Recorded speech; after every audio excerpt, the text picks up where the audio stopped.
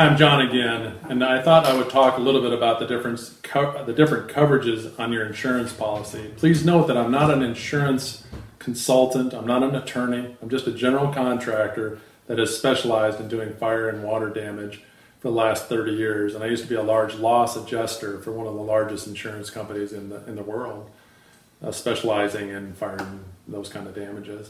So the first one I wanted to talk about in your policy, it's called a declaration page. And this declaration page, it's the front of your policy and it has all the limits on it.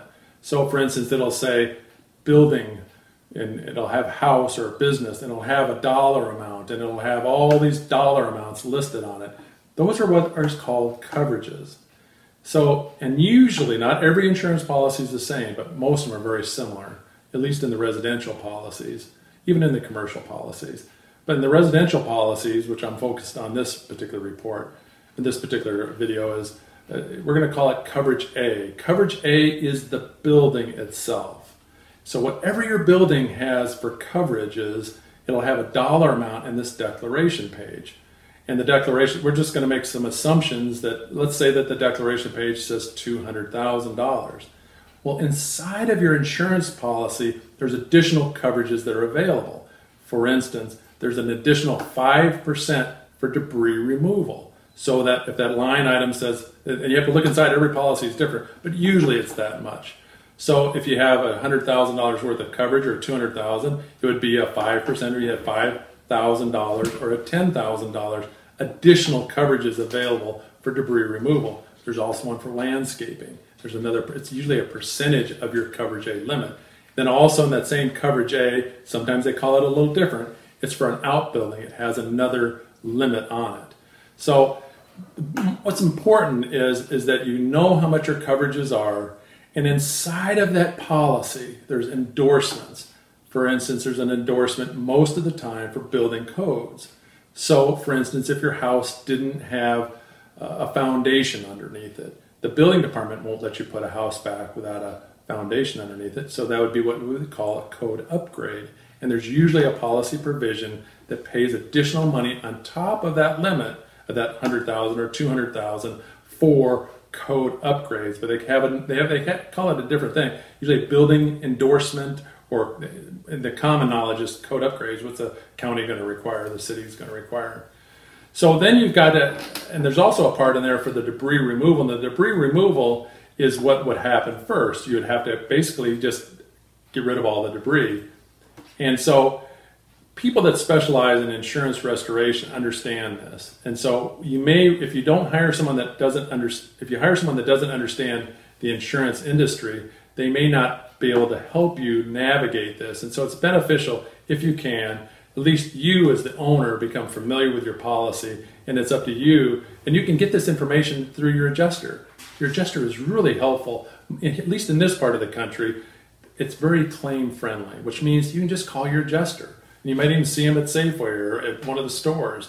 And they'll say, and you don't want to be in that dynamic of, I want to avoid my adjuster wants to avoid me. So to make a successful project, using the code for the building portion of it, the best thing is that you as the owner are the boss. The adjuster works for you, and whatever contractors or whatever services that you hire works for you. Now this is the most important thing out of that. Never pay up front for anything unless your contractor is well established, and unless you're very sure with references that this guy is not going to take your money and leave, because once you lost that money, you won't be able to get it back from the insurance company most of the time. And also realize that there's such a thing as a mortgage holder. And if you have a mortgage on your property, your insurance company is going to write that check for that $100,000 or that $200,000. It's going to be made payable to you as the owner, and it's going to have the mortgage holder on it. And if you have any questions about mortgage holders or coverage A and how that works, always talk to your insurance adjuster.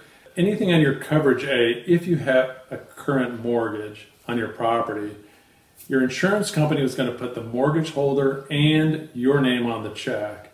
And each mortgage holder is very complex in itself. So there's people that specialize. Here at American Restoration, we have a full-time staff member that actually processes working through the insurance company's money that they pay for the reconstruction cost with a mortgage holder on it, because the mortgage holder is named insured on your policy. So, for instance, U.S. Bank or Wells Fargo or Chase or Umpqua Bank, all these people are going to be having their name are going to be on your check that you receive from the insurance company for your coverage A.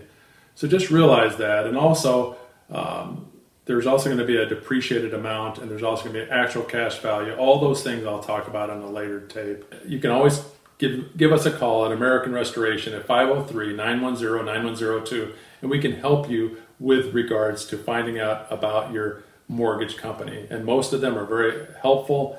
It's usually, we literally have records on 50 or 60 different mortgage companies. So American Restoration is glad to help you in any way we can.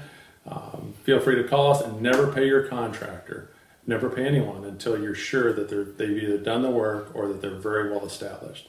So thanks for listening, and we'll go on to coverage B and C and the rest of the story.